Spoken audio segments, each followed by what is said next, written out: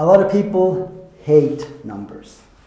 Maybe it's some disposition that they had when they were in school and had bad grades in their math classes. But actually, even I myself, I'm not really fond of looking through numerous financial reports to understand a company.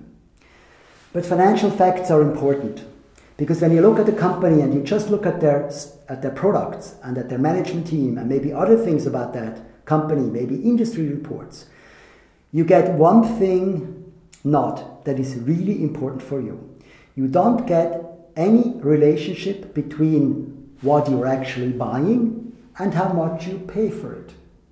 So a stock may have a very, very good product, but actually it's so expensive that they are a bad investment.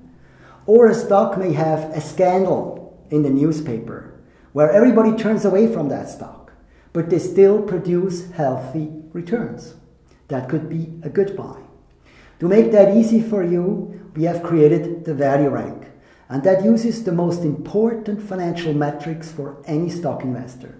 It's the relationship between the size of the company and the price you pay for it. We measure the size of the company on the profit, the size of the profit, the size of the revenues, the size of the invested capital, and even the size of the dividend that goes out to you.